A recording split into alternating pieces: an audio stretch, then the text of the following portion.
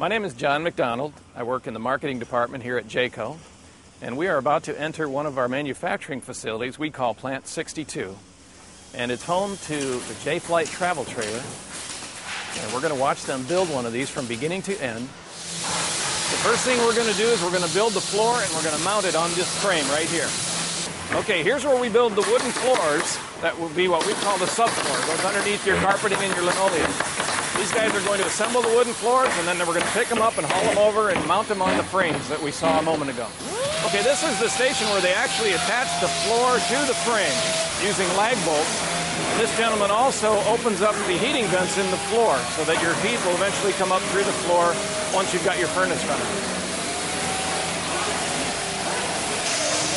At this point, all the tanks and plumbing lines and the propane lines have been installed under the floor. You can see they do that with the frame flipped upside down, and now they're flipping it back over, and they're going to set it down in some carriages that ride the floor from this end of the building to the other end. At this station, they're going to apply the vinyl flooring, or what most people call linoleum, to the floor, and then of course come back with carpet pad and carpeting in the areas that are supposed to receive carpeting. They're also bringing some plumbing lines and electrical lines up through the floor.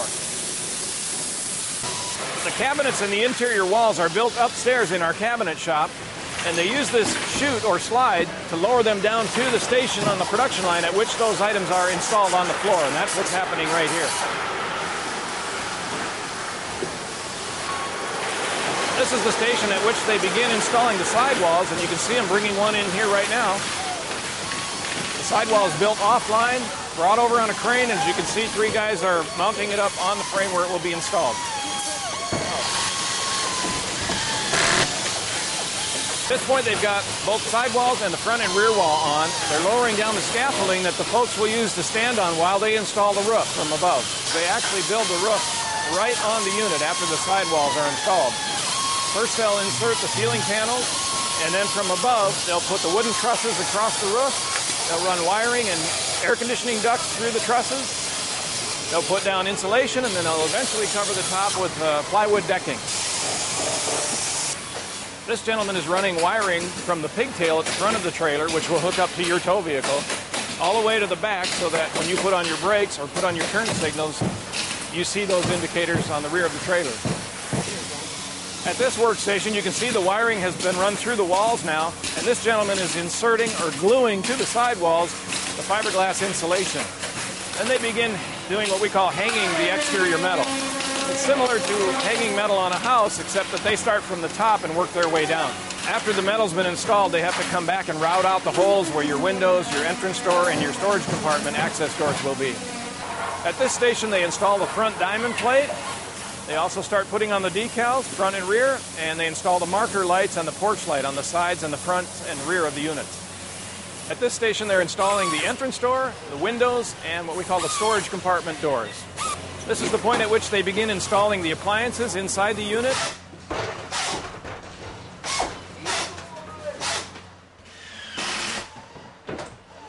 At this station on the exterior of each trailer, they're installing what we call the patio awning, which goes on the door side of the trailer. And inside, they're hooking up the air conditioning and installing the valances around the windows.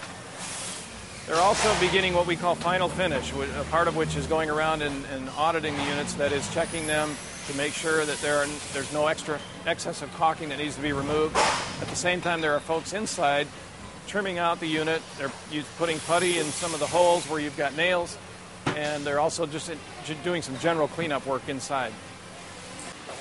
This is the point at which the bed mattress is inserted into the trailer, as well as the dinette cushions, which are made in our own sewing department here at Jayco. And here we are, roughly over 6 hours later, a completed trailer, 6 hours from the time we started back there with that black frame at the beginning of the production line. And they'll build 32 of these today.